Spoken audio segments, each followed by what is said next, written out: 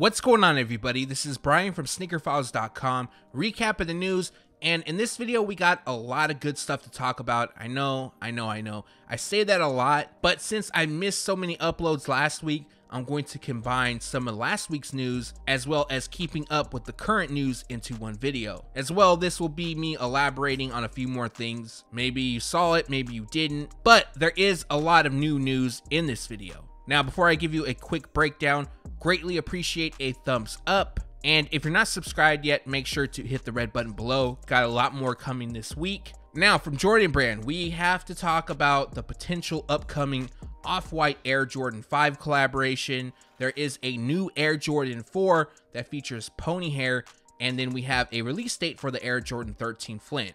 There's a lot more from Jordan Brand, a lot from Nike, and a few things from Adidas. And now, without wasting too much more of your time, let's jump into the news. I am now convinced that Adidas, along with Kanye West, is releasing a biblical pack, which will consist of 3 colorways of the Yeezy Boost 350 V2. Now, what I've noticed is that the nicknames for these shoes, or what they're being called, not all of them are exactly on point with how they're spelled, but I believe that's just Kanye's way of playing off the name. In this video, we're going to showcase 2 of them, and first up is the Adidas Yeezy Boost 350 V2 Yeshaya. Now, I do apologize if I mispronounced that, but doing a quick Google search, the name Yeshaya means God is salvation and is of Hebrew origin. Yeshaya is a name that's been used by parents who are considering baby names for boys. Now, shown is a Photoshop, and it's supposed to look like this. However, it's very possible it could look different. I just saw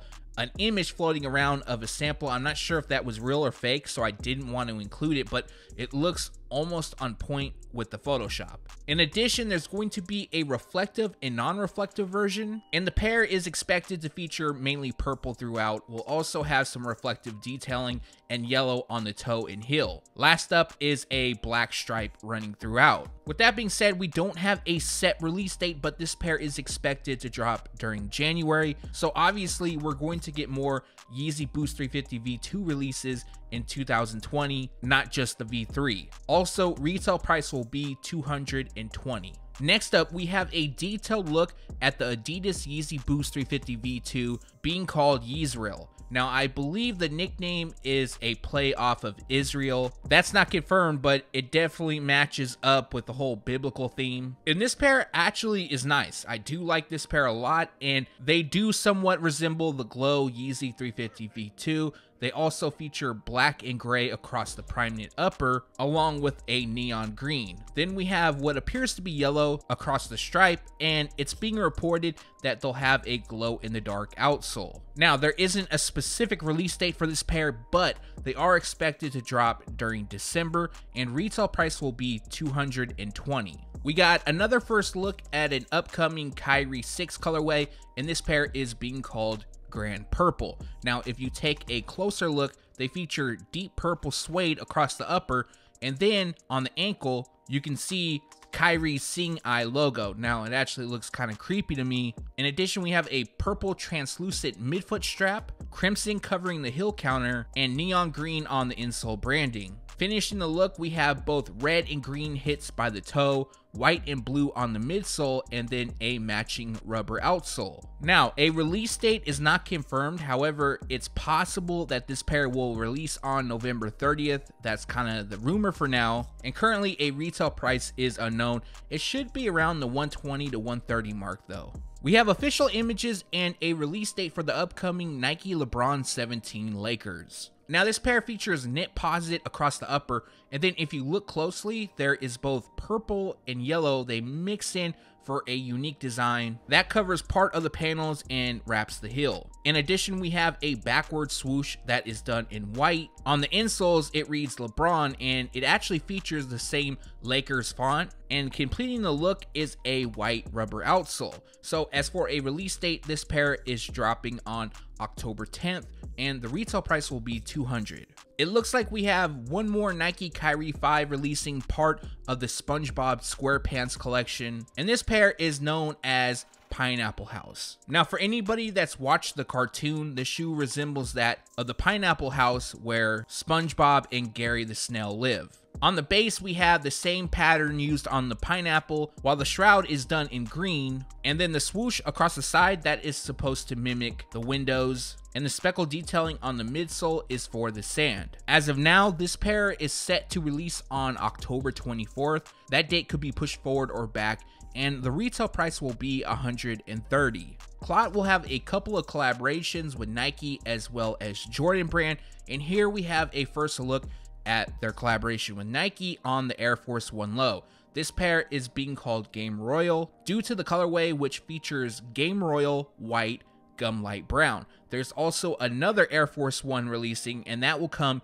in rose gold, white, and gum light brown. So the rose gold pair has yet to be unveiled, but this pair features a silk material across the upper along with Chinese inspired patterns throughout. Other details includes a white midsole and a gum rubber outsole. So we only have a few images and I don't see any Clot branding on it. However, that doesn't mean that they won't feature it, we just don't have the angles of it yet. And as far as release details go, this pair is expected to drop in October. A set date is unknown, and the retail price will be $250.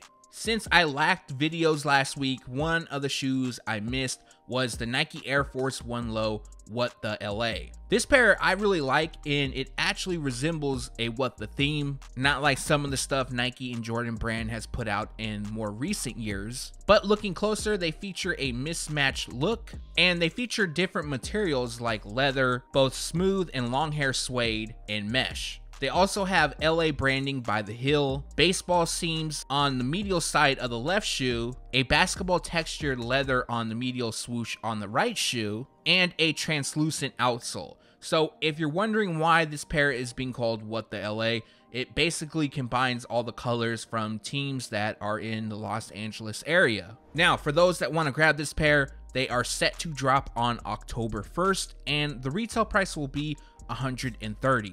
We have a detailed look at Travis Scott's next Nike Air Force 1 Low to release, and this would be our best look yet. Now, it's a little bit different from the early on images that were showed. They feature a shroud on the laces, and that features a zipper. Also, you'll notice different designs as well as materials used throughout. To be honest, I'm not a huge fan of the shroud, but it looks like you can actually remove it, so that would be a positive for me at least. Now, as for the release date, I know some people have been asking about it. Originally, this pair was expected to drop in October, and now the new rumor is that they're going to release sometime in November. Now, it's possible they still drop in October. It still hasn't even hit October yet, but we should be finding out new information very soon, and the retail price will be $160.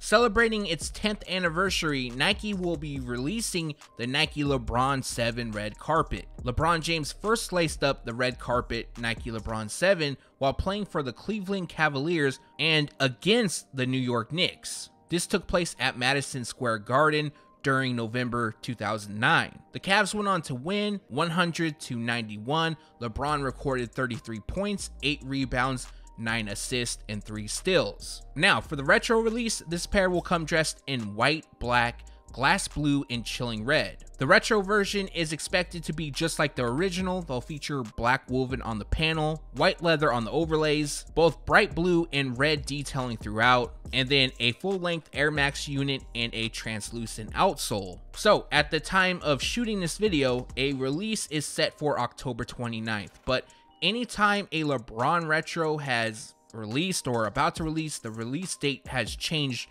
multiple times. So I wouldn't be surprised if October 29th isn't the actual date, it gets pushed around, but as of now, that's what it's looking like. And currently, a retail price is unknown.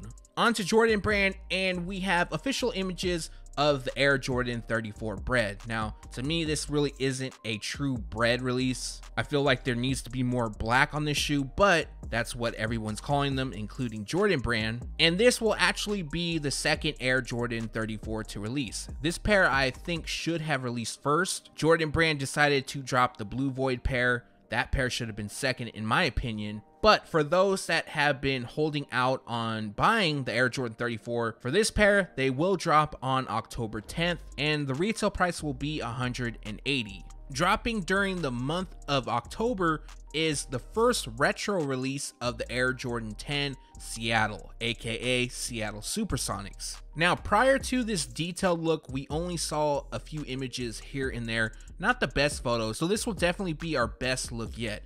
And I've also noticed that some have already gotten their hands on this shoe, but the shoes will come just like they did in 1995. They'll also feature Nike Air branding on the insoles, Jumpman on the heel, and outsole. On to the release info, this pair drops on October 19th and retail price will be $190. Now, I don't believe this pair will sell out first day. I personally think this pair is really dope. Not a lot of people like the Air Jordan 10. There's a good amount that do. But when the Air Jordan 10 Orlando released last year, they did sit for quite some time. So I'm thinking it's a possibility on the Seattle. Quick update on the SoleFly Air Jordan 10. Now, the image shown is a Photoshop. It's unknown at this time how they'll look. I mean, obviously the people at SoleFly know, but they'll come dressed in velvet brown, black, reflect silver, and parachute beige. Currently, there isn't a retail price. However, there is some new release information. Now, a release date is rumored to take place on December 7th, which is during Art Basel weekend. More than likely, this will be a limited release. However, once additional information is available, that will go into the following news video. Coming soon will be another Air Jordan 1 Satin. Now, this pair doesn't only feature satin, it features leather as well. And when images first leaked of the shoe, many believed that it would be the pair releasing during January 2020, which comes dressed in a black, metallic silver, and gym red colorway. Now, that color description doesn't match up with this shoe, so it looks like this will be a separate release. Now, taking a closer look, they feature black throughout, along with a combination of satin and leather. Following, we'll have red used on the tongue label, wings logo, and laces. Finishing the look is a white midsole and black rubber outsole. Now, this might be the first Air Jordan 1 Satin that will be easily obtainable. That isn't confirmed. We don't know the specifics as far as the release information, retail price, how limited they are or aren't. And the only little bit of release information we do have is that they're expected to release either late 2019 or early 2020. As of late, there's been a lot of talk on the Air Jordan 13 Flint, and we were the first to confirm that this shoe would return in 2020. Shortly after that, Sneakerhead Z put out the specifics as far as the colorway, release date, and style number, as well as the price. With that being said, we're going to keep it short on this pair just because we've gone over it a few times. But what I will say is that they'll feature 3M reflective detailing, and the shading will be a little bit darker, just like the OG. So the images shown is the original release, not the 2020 retro. And as far as a release date goes, as of now, they're expected to drop on May 2nd, 2020. Like always, you guys know that since the date is so far in advance, that date could be pushed forward or back, and the retail price will be $190. As most of you know, the Air Jordan 4 Black Cat will be making a return on February 22nd. Just the other day, we got a preview of what was, at that time, thought to be the 2020 Air Jordan 4 Black Cat release. It turns out that won't be the case. We'll still have the Air Jordan 4 Black Cat that we all know of drop during 2020, but the pair shown is actually a women's exclusive, and at first it was thought that this pair featured pony hair, but they actually come with bovine fur. As you can see, this pair features black throughout, and then following up on the whole Black Cat theme, we do have long hair used across the upper and most of the overlays and tongue. On the winged eyelets, we have a glossy finish, and what I thought was really unique for this shoe is that it features Nike Air branding on the heel. Typically on an Air Jordan 4 or Air Jordan 3, Nike Air only comes on OG colorways. There has been some exceptions like collaborations. So on this pair, it's a little bit different. I'm not mad at it, but it's just something I wanted to point out to everybody. And this is another shoe we don't have much as far as the release info. They are either going to drop late 2019 or early 2020. And currently a retail price is unknown. More than likely it's either going to be $200 or above. I don't see this pair hitting at $190, but we should be finding out more information soon. I know when images leaked, and at the time that they leaked, a lot of people believe that this would be the 2020 Black Cat release. A lot of people were actually upset. So I want to get your guys' opinion on the shoe. Do you like it, or do you like the 2006 Black Cat? In 2020, it looks like Off-White and Jordan Brand will have a couple more collaborations. This time it'll be on the Air Jordan 5. That makes sense because 2020 is the 30th anniversary of the Air Jordan 5. So I started to ask around about these two potential releases, and Jordan Brand just put in a sample request at one of the factories. So what I'm saying is it's not 100% guaranteed that the two or even one will release, but if I had to guess, we will be receiving a collaboration in 2020, at least one. A different individual, I guess, illustration mock-up of the release. From some people, I heard that this isn't going to be the colorway, but I don't know what the colorway is. And then from other people, they're saying that this will be what we're getting. Honestly, it's a bit confusing. I'm waiting on official details from my sources so I can let you guys know, but I want to put it out there as far as what's being circulated as of now. But one thing is that the bottom pair looks like a brand new colorway. The top pair somewhat resembles the 2006 release of the Air Jordan 5, and that pair was either being called Stealth or Sport Royal, depending who you talk to.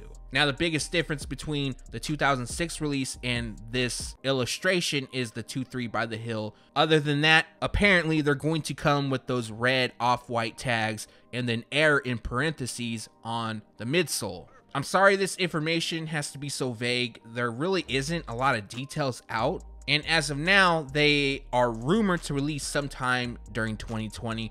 But just to say once again, that isn't confirmed, and act as if this is a rumor. Honestly, if they did release like this though, I wouldn't be mad. I actually think it's kind of cool, but let me know your thoughts in the comments below. And that recaps the news. Like always, we post it first on SneakerFiles.com, and then we take it to YouTube. I apologize for the lack of videos last week.